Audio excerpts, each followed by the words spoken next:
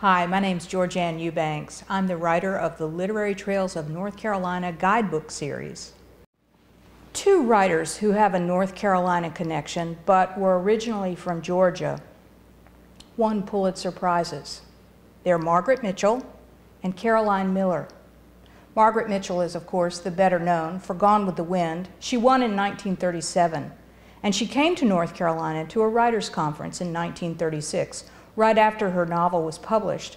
So many people in Atlanta were calling her on the phone, they could look her up in the phone book, or showing up on her doorstep to ask questions about Rhett Butler and Ashley Wilkes.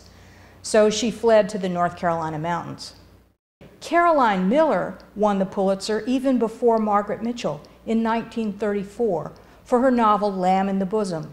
It was also a sensation, but unfortunately her fame was eclipsed by Margaret Mitchell in such a short time when Mitchell's novel came out. Caroline Miller wrote another novel, and it was published, but it was published during World War II, and there was a paper shortage, and without telling her, the editors cut part of her novel and published only a fragment of it. She was so discouraged she never tried to publish again. She also got a divorce from her husband, who was an English teacher, in fact, her English teacher, who didn't much like being married to somebody who won the Pulitzer Prize when he had been the superior writer in his mind. Well, Caroline Miller's story ended up in North Carolina. She married a man and moved to Waynesville and spent the rest of her life living there and is buried in Waynesville.